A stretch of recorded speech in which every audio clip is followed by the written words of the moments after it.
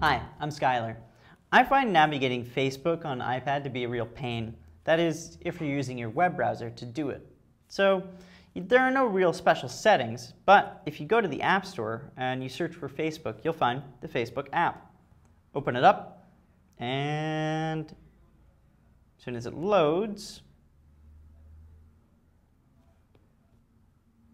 and you log in, there we go.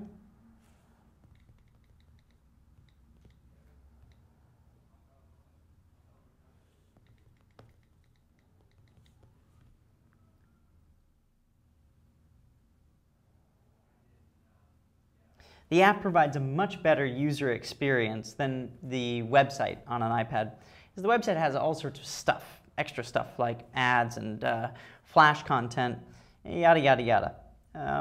Here you see your news feed rather. On the side you see all of the convenient things that you want to access.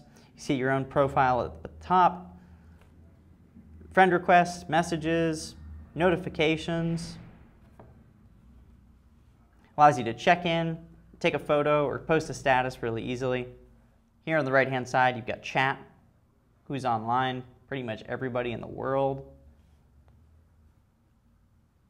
I find this to be a much better user experience than accessing on the web. So, download it and try it out. See what you think.